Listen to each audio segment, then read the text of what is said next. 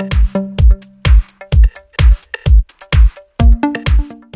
I have HUAWEI MEDIAPAD T3 and let me show you how to use Do Not Disturb mode on the following device. So first of all, let's start by using a home screen. Let's touch settings.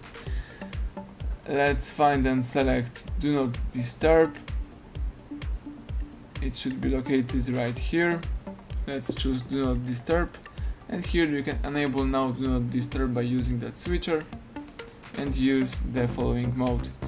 You can also choose the mode of Do Not Disturb mode. Right now we are using the alarms only. You can choose Don't Interrupt or allow only the priority interrupts. Let me leave alarms only. If you would like to change some settings about Do Not Disturb, let's deactivate the following mode, and you can, for example,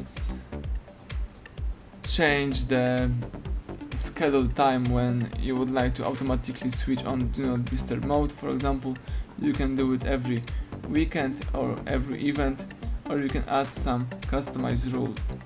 That's it. Thank you for watching. Please subscribe our channel and leave thumbs up under the video.